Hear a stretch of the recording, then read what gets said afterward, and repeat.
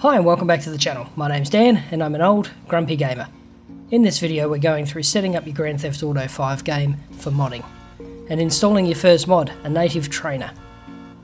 This works for the Steam and Social Club versions of GTA 5, but at the time of recording the Epic version had not been implemented. If you're new to the channel, we do how-to guides, news and giveaways. So if you'd like to stay up to date, click that subscribe button and ring the bell. And if you're feeling generous, click that like button too, it really helps us out. In this video we'll be covering making a backup of your GTA 5 installation, installing the prerequisite applications that mods run on, installing the base mod scripts, installing a native trainer mod which allows you to change environment settings, player skins, spawns cars and a bunch of other stuff, and finally how to switch between a modded and standard version of your game so you can use Grand Theft Auto Online without getting the ban hammer dropped. Before you take the dive into modding your GTA 5 installation on PC, whether Steam, Rockstar Social or any other platform in the future, you should be aware that modding is fiddly, technical and can go wrong. But it can be really rewarding. Just remember that everything is done at your own risk. This is a technical guide, and while you don't have to be a support engineer to follow along, we will be digging around the Windows file system. So if you're on a computer that's not yours, be sure to get the permission of the owner before you do anything. First things first, we need to make a backup of the current GTA 5 Online installation. At the time of recording, this backup needed around about 80 gig of drive space. If you do not have that space on your drive, do not proceed. If you don't make a backup, you can't play GTA Online. Alright, let's open Windows Explorer. Navigate to the folder above your installation. For Rockstar Social Club installations, this is normally Program Files, Rockstar Games, and for Steam, it's normally Program Files x86, Steam, Steam Apps, and Common. Copy your installation directory and paste it into the same folder. This might take a while.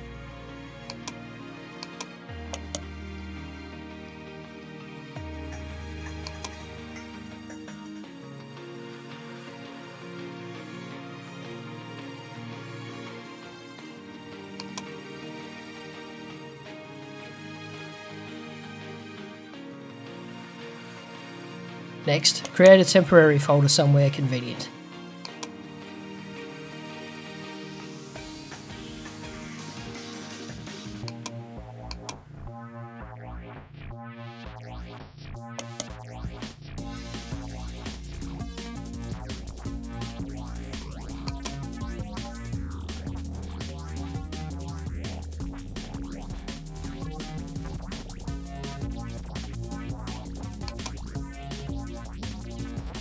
And now we can start installing the prerequisites.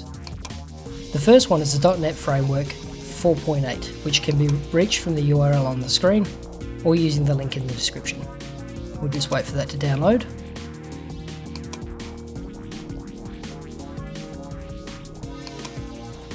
Open up the folder and scan with your favourite antivirus or anti-malware package.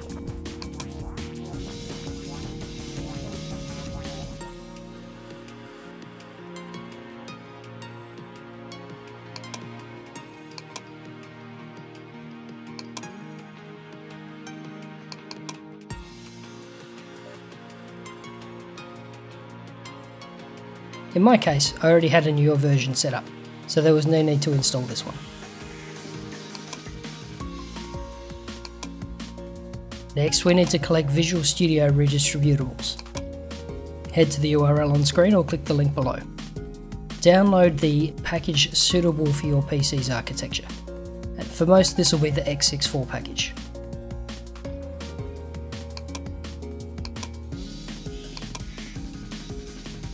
Scan.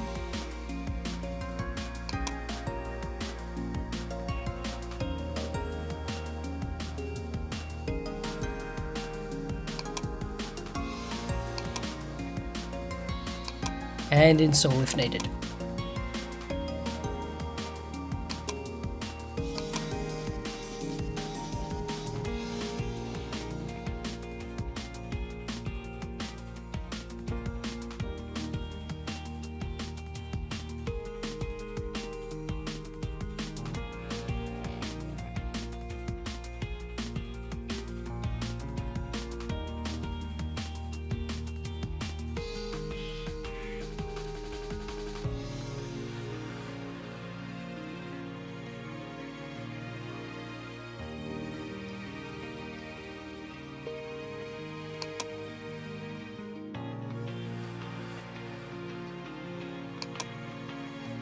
Next up is one of the base mods, the script hook 5.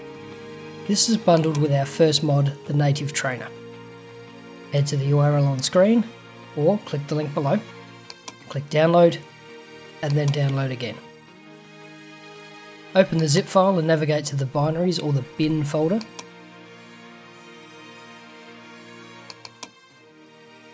And copy the contents to the temporary folder we made before. Onto one of the other base mod scripts, the community script hook 5.net. Head to the URL on screen or click the link below, and when you click download you'll be kicked through to a GitHub page. Click the zip file in the topmost release,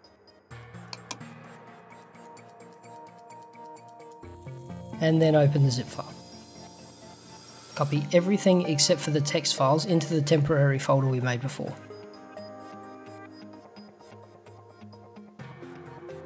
And finally, the LUA plugin for script hook 5. Head to the URL on screen or click the link below.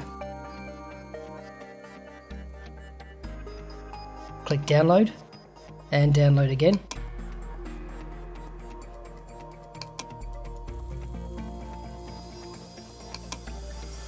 And copy the contents, including the scripts folder, into our temporary folder.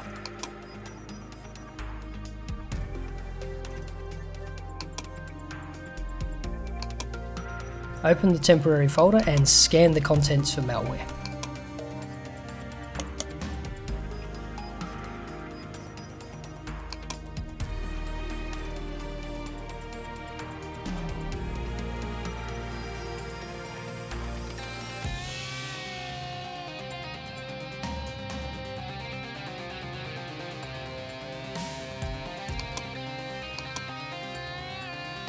Now, copy the contents of our temporary folder into the root game folder for Grand Theft Auto.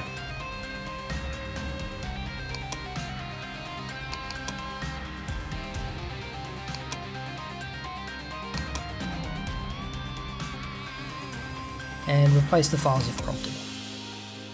Let's not forget to clean up after ourselves either.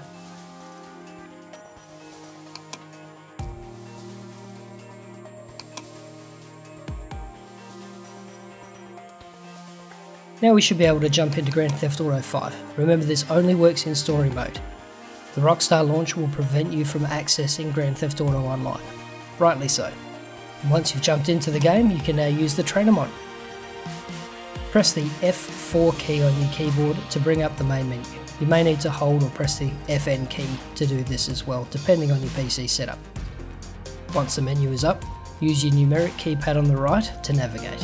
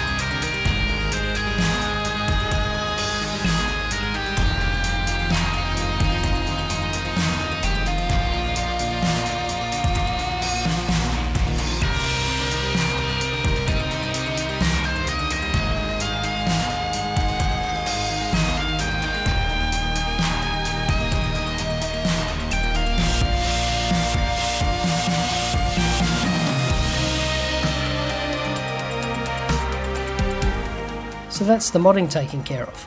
But what about when we want to get back online? Rockstar won't allow you to use a modded instance in online mode, and nor should they.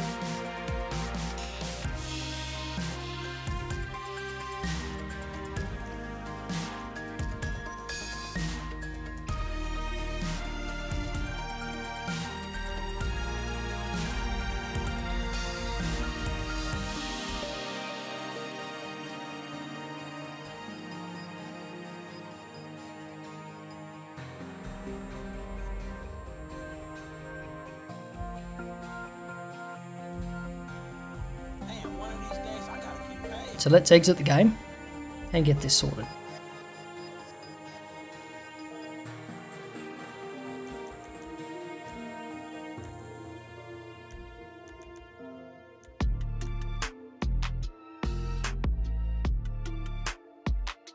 Open Windows Explorer again and navigate to the Rockstar Games folder again. Rename the Grand Theft Auto 5 folder to Grand Theft Auto 5 Modded. Then rename the Grand Theft Auto 5 backup folder back to Grand Theft Auto 5. Now you can load the game and use online as normal, and simply reverse the process if you want to play a modded game again.